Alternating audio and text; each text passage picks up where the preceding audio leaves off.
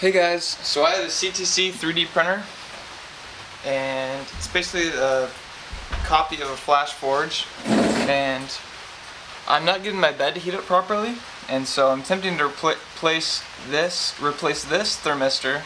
I can't remember what the metric on that one is, but this is a 100K thermistor, and I'll put the details on that below.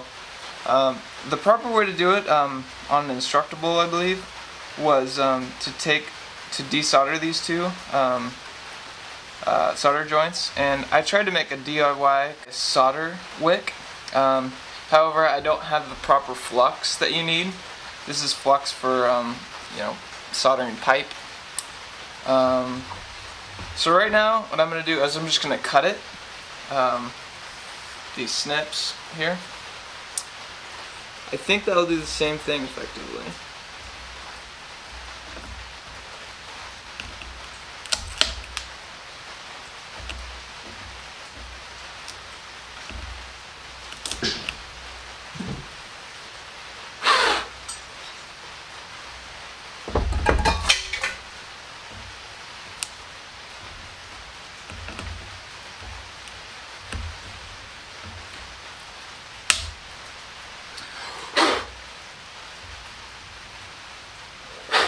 Alright, we got that connection cut. It's not the prettiest thing ever in the world, but we're gonna give her a go. Oh no.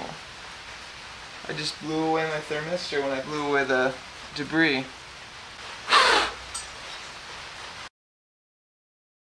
Well, I was unable to recover that thermistor. Fortunately, I do have one spare, so we'll go with that.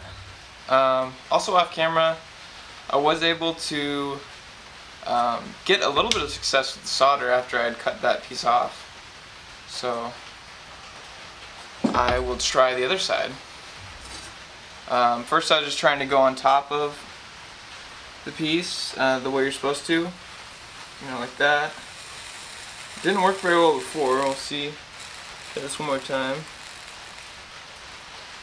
The quote-unquote proper way, and that didn't work. So what I did before was I just got direct contact, got it all liquefied, and then kind of moved in with the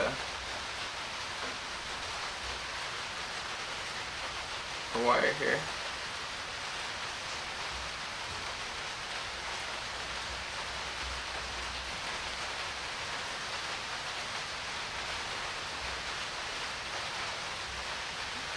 I have to get a little solder on there.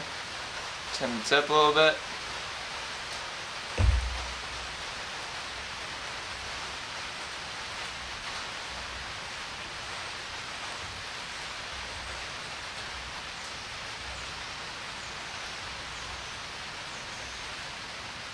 And there you go. That looks better than we had before.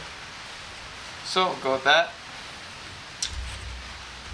And I will go about the delicate process of soldering these very, very small connections.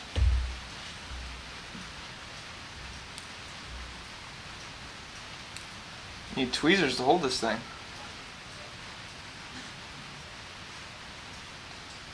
I am by no means a soldering expert, though I would like to 3D print things a little better.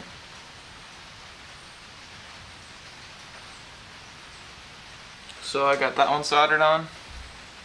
I just tinned the tip a tiny bit, dabbed it on, and it's soldered. Now we'll get one more chance.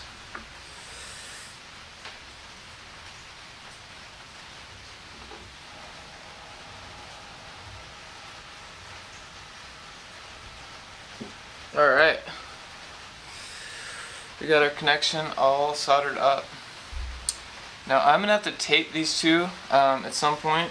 I don't have any capped on tape right now, so what I'm going to do is just kind of spread out these two leads because we don't want any contact of these two leads. I probably should have cut it down even further, but I guess I was kind of thinking ahead of when I would put that tape there. But we'll just leave that for now and go get an ohm meter and see the reading.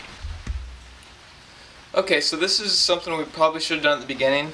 I got my ohm meter here set at the 200k ohms setting, and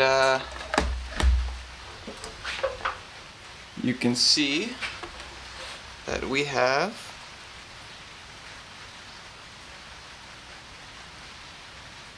185. Wow. Well, that is more than we expected now, isn't it?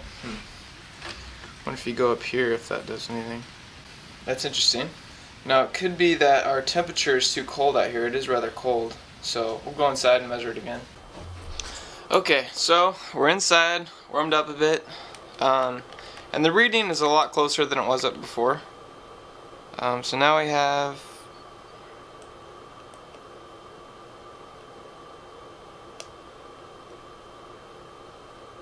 shaky hands.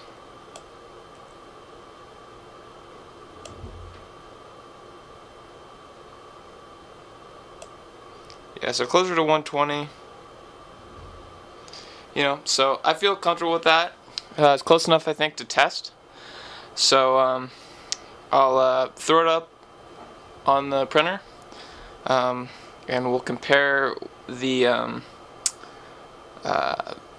target temperature versus the actual temperature with the heat gun. Here I lost recording, but I'm just kind of showing you my setup. Here I am showing you the ambient temperature is around 25 degrees Celsius, which is pretty standard room temperature. And then we have the bed set at 70 degrees Celsius.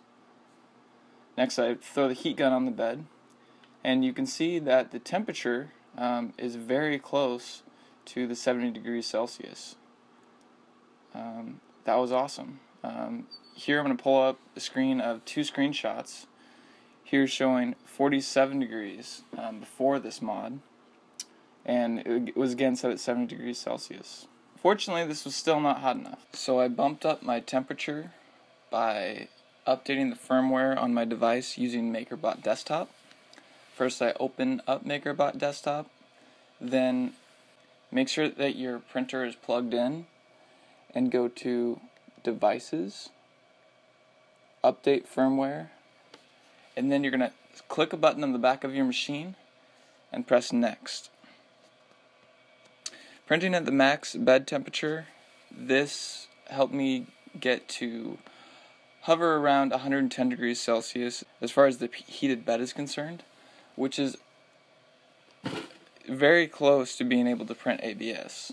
That's as hot as I was able to achieve. If anyone else has any tips, please let me know. Thank you for watching, and please subscribe.